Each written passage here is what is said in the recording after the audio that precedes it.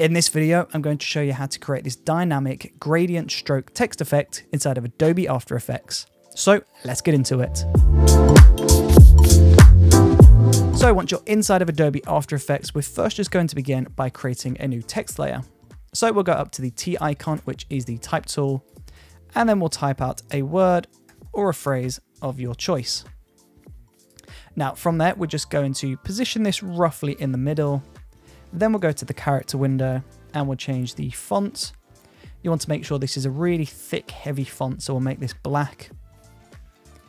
And then you can change all of the other settings here, but once you're happy with that, we then just want to place this in the middle. Now, from here, we're just going to disable the fill and we're going to activate the stroke. So in order to activate the stroke, you want to select this box here, stroke color.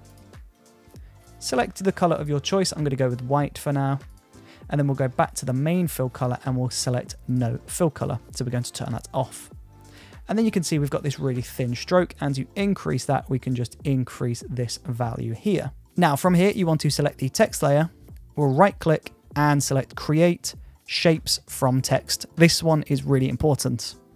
Now from there, we'll go into that layer. So Brooker outlines, we'll go to add, and we want to select trim paths. Go into trim paths, and then we want to pull the end all the way down to 0. Create a brand new keyframe on end at 0. We'll move roughly 5 seconds over, and we'll pull that all the way up to 100%. So when we play this back, this is our stroke animation now coming in. Now, if you wanted to create even more animation here, then we can go to the very beginning.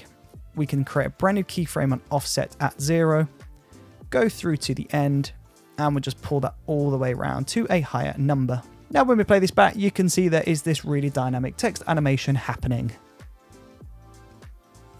So that would be the stroke animation part now complete. Now we can dress this up and make this look really nice. So I'm just going to close this down. We'll go to effects, and I'm going to search for 4 color gradient. Drop that onto the shape layer, the Brooker shape layer, and we can change our colors. So I'm going to go for a nice blue, purpley, pink color palette here. There we go. That looks great. And we're just going to move all of these points closer into the text. Now we'll scroll through to the very beginning, create a brand new keyframe on point 1, color 1, point 2, color 2, and all of these options here. We'll scroll 3 seconds in, and we're going to change the color of this. So we're going to keep it to that pinky, purpley, cold color palette, but we're just going to shift the tones a little bit. So if something was pink, it's now blue. If something was blue, it's now going towards pink again. The reason why we're doing this is we want this animation to have a nice gradient. Now at that 3 second mark, you also want to move all of those different points as well. So we're just going to move these around. And when we open this up, we can go into effects, 4 color gradient, position and colors. We're going to highlight all of those keyframes, copy those, move over to 6 and paste those in. So we've got this nice gradient effect happening. Now from here, I'm just going to select S on the keyboard just to bring the scale down a pinch. And then I'm going to copy and paste this. So Command C, Command V. We'll go to the layer beneath that, and we're just going to pull this down like this. Now we are just going to select that layer. We'll right click, select pre-compose, press OK on that. And then we're just going to draw a mask around the bottom half of that because this is going to be our reflection. Now we'll select inverted, go down into the mask and increase the mask feather to a higher number. And then we'll go into effects and preset and search for Gaussian blur. Drop that onto that pre-comp, and we're just going to increase that to a higher number. So I'm going to go to around 7 to begin with. Need to go much further than that. Let's go up to around 30. And then we'll just press T on the keyboard to load opacity, and we'll just pull the opacity down.